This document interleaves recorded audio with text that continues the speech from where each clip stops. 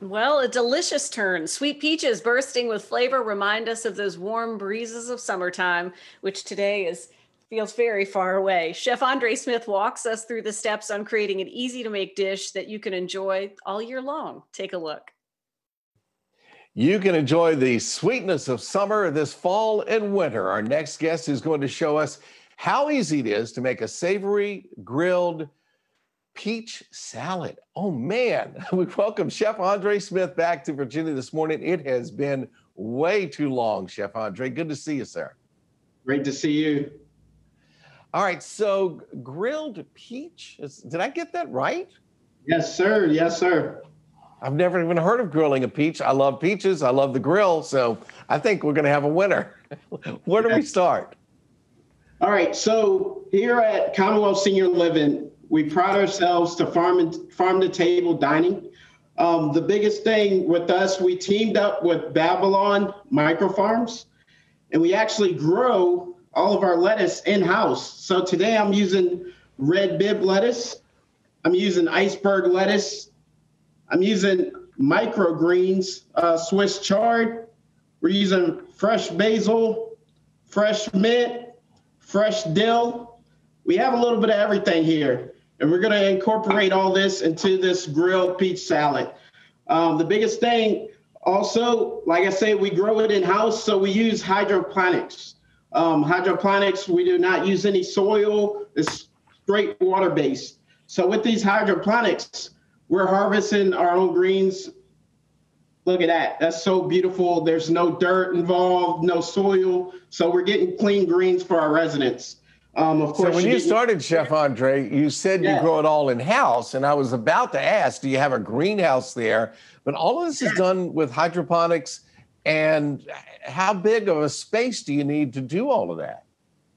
We actually have a large unit, a large box that we use, and it all has tiers, it all has zones. You can go on BabylonMicrofarms.com and definitely see the farms, and those are the farms that we're definitely using in our, residence communities here at Commonwealth Senior Living.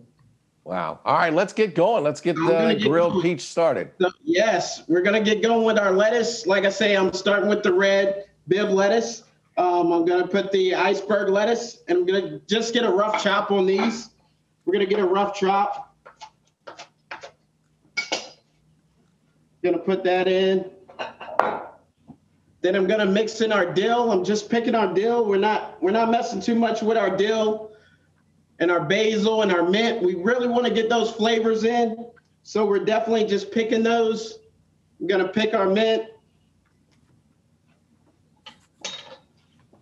We're just going to get a little toss in there, get everything nice and mixed up. We're going to save our Swiss chard to the end because we want to use that kind of as garnish. I'm going to go to our dressing, and this is how easy the salad is. I'm going to go to our dressing. So I'm going to go orange juice. I'm going to go shallots. I'm going to go Dijon mustard. I'm going to go red wine vinegar.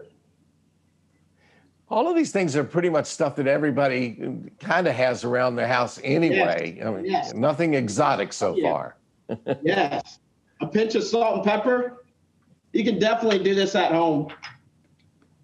And we're going to go with honey. And the most important part, save the olive oil to the end because you want to make an emulsification. A lot of times when you do dressings, you want to make sure that your dressing holds. You do not want your dressing falling apart. So I'm going to slowly whisk in the olive oil.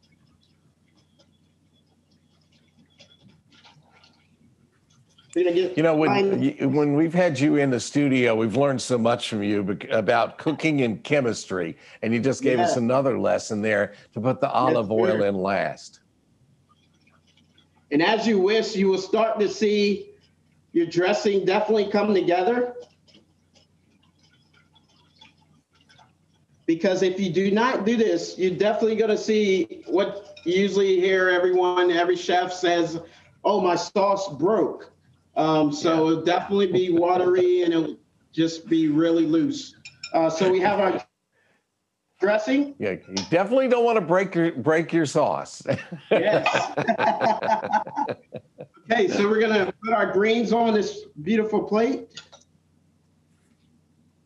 Pull that plate back a little bit because it's out of the camera shot, Andre. There. Yeah, pull that back a little bit. There we go. Now we can see it. Yes. All right, so I have some candied walnuts, maple candied walnuts. This is sounding better every second. Yes. Oh, yes. Oh, yes. I have some sliced red onions.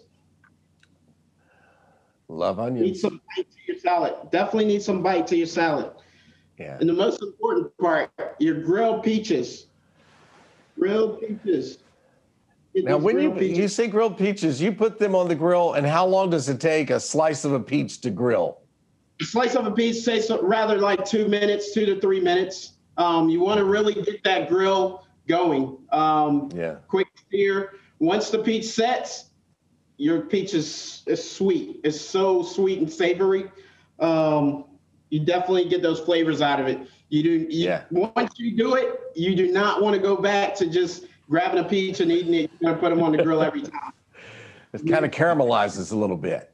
Yes. We have our Swiss chard, our microgreens. And our microgreens are really neat. They really pack a lot of nutrients. So I'm going to go a little close up. They're pretty cool. These are called Bright Lights Swiss chard. We're going to go with our dressing.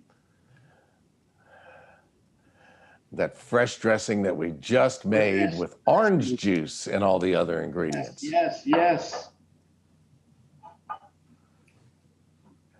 Ta-da! That is beautiful, Sarah. Yes. Fantastic. And I bet it actually tastes better than it looks, and it looks fantastic. Oh, yes. Yes. And a definitely big shout out to Bob Raymond and Meredith Thomas.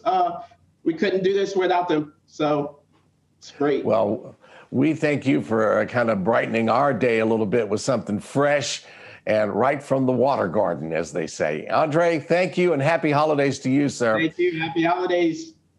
All right.